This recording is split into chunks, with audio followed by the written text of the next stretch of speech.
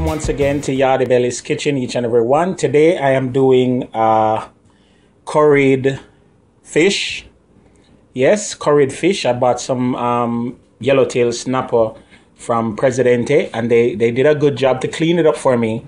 But I had to go over it with a little bit of lime juice and stuff to make sure that everything is, you know, perfect. As you can see, the eyes have hazed over a little bit. That's because of the acidity of the lime juice. But when I bought them, this was clear, meaning that the fish is fresh. Now, the other thing that you have to do is check for the smell. If it smells like fish, it's not fresh. It has to smell like the ocean. There is a highly distinct variety, or distinction rather, sorry. There's a high distinction with fish smell from fresh ocean smell. All right, so these are good to go. All right, what I have to put in my fish, I'm going to go very, very simple with this dish, is a little bit of thyme, scallions, a piece of ginger, onion. I have some cilantro. I have some callaloo or Jamaican spinach. You can use spinach if you want, but I have some callaloo that I'm going to put in the head just to keep it pretty. And I have some OKRAS or okra that we use in Jamaica. Jamaicans, you cook fish, okra finite. Whether it's, you know, whatever which way you cook the fish, okra have to involve. All right, so I have, you know, garlic salt and a little bit of lemon pepper, just because I have those. My wife gave me 2 different kinds of curry. Yeah, this is one that she collect herself in another container there. And this one is another one, better flavor. Generally, Jamaicans will like use Jamaican curry. Or Indian curry. That's what you say, right? Indian curry, you say, right? Mm-hmm. And then we have coconut milk. As usual, if we do a curry and we do curry sauce, the coconut milk works very, very good with the fish. So let's get started. I just wanted to show you real quick, you know, what I do with my okras. You know, because this is how the okras come when they're picked, right? But I generally just take the knife and just cut the end off right there, you know. And if the tips are rugged, I cut the tips off as well. But we're gonna use these whole in the dish, right? Because it's like just putting a vegetable in the pot. It's not really to say it will add or take away anything from the curry. You don't have to use it if you don't want to. Part of what I do, you know, what we do here in Yardie Belly's Kitchen is to create our own fusion. You know, food is not no hard and fast, stereotypical type of dish. You do what you want to do. In my dish, I like okra. My wife like okra. The little boy like okra. Funny enough, the little boy like okra. So we'll work with it. All right. And of course, we're going to also add some garlic, because we never remember to mention garlic. So garlic will be added.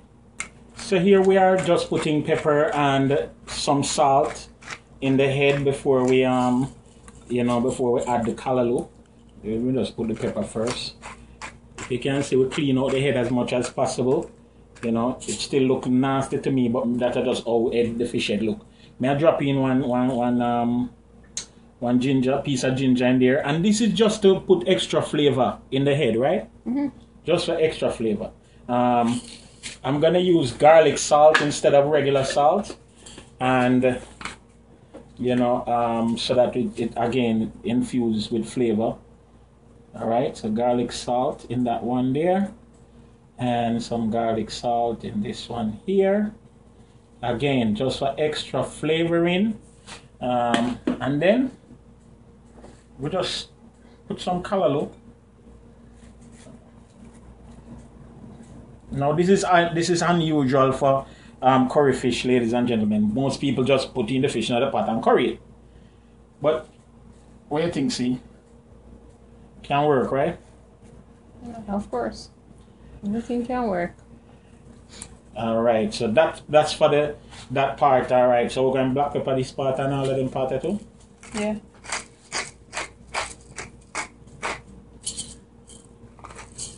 Black pepper.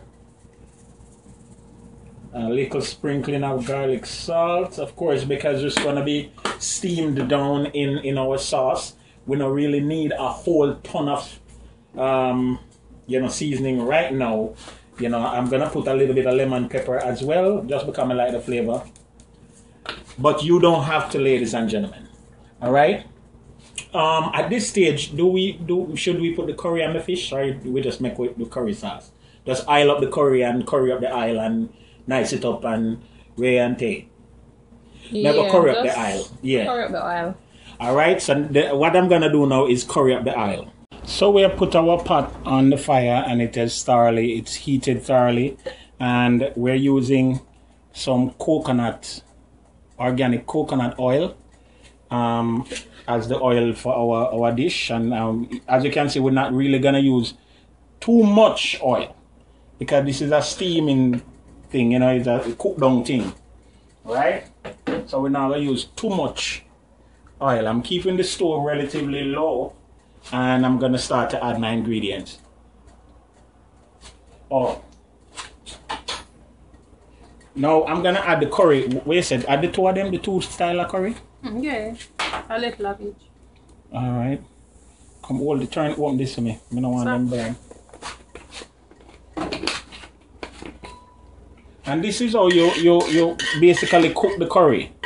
You understand? You just add it to the oil.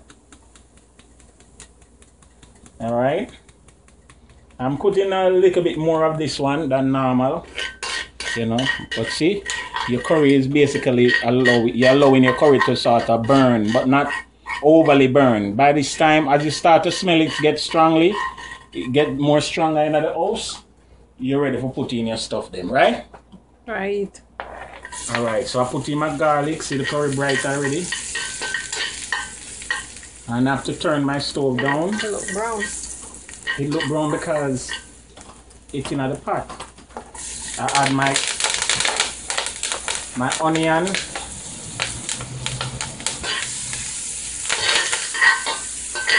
Oh, that smells good.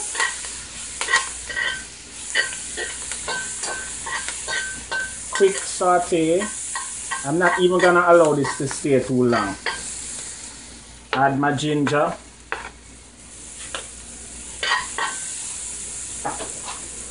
And then I'm gonna lay my fish in the pot. You saw the curry bright? Look, look how the curry bright. See? See? It look black in the pot, but it's bright and pretty. Lay my burden down. I mean my fish down.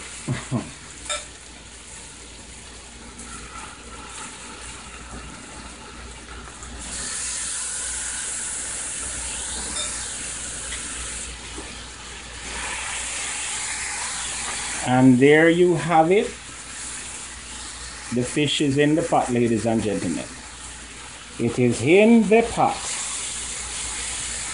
Alright, curry smells strong too.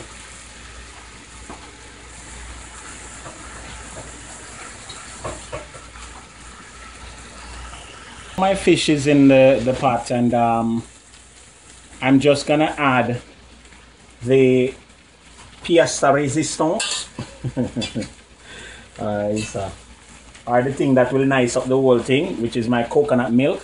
Here I have half a cup, well, one whole cup, half a package of Grace coconut milk, and I'm just gonna add this to my fish. And there, let me see, may I make mistake? There, you can see what is happening now. Now I turn back the fire up. Alright, now I turn up back the fire because I don't want the fish to in any way, form or fashion burn. So I just keep it low while the onions cook a little bit. And now I turn my fire up to make this stew down nicely in the curry. And I add my scallion, thyme, and all of the other little stuff then. I might put some carrot in there just for color, you know, to make it look pretty. I know you plan to add scotch bonnet pepper. And the scotch bonnet pepper. Alright? So my fish is starting to do its thing. Okay?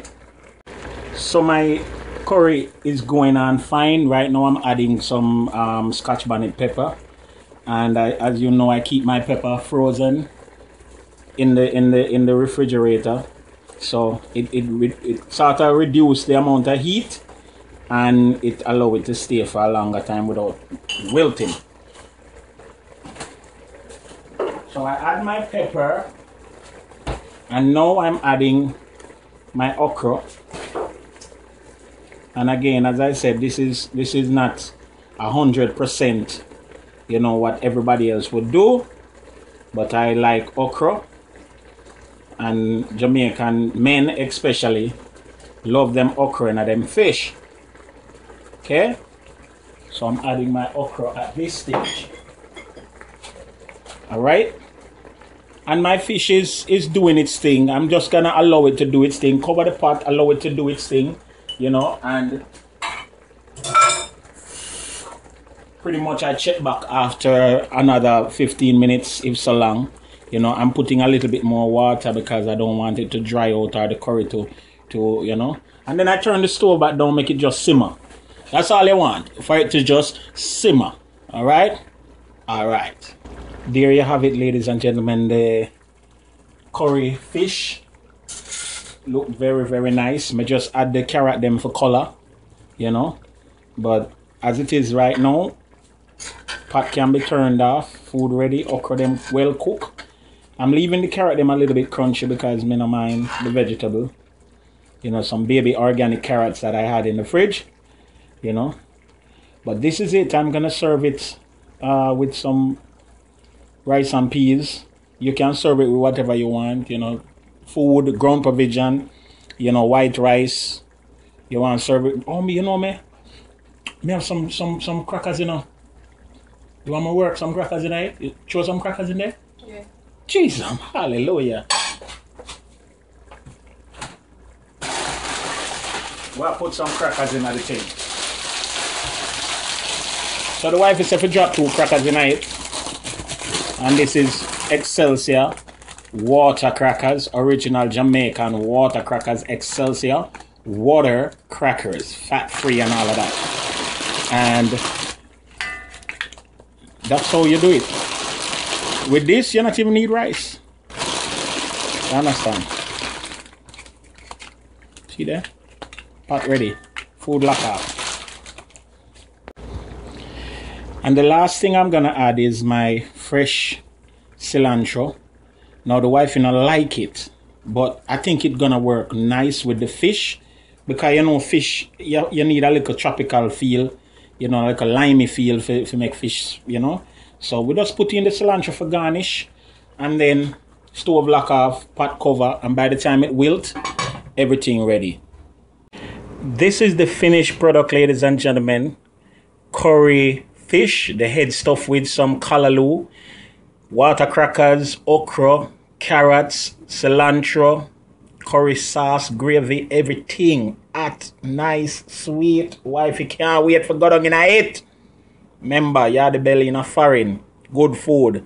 Unusual, yeah, it might be unusual, but what we have is what we work with. Find a way to blend your Jamaican palate with your ingredients that you have in your local area. Yardie belly in a foreign. Hey, peace.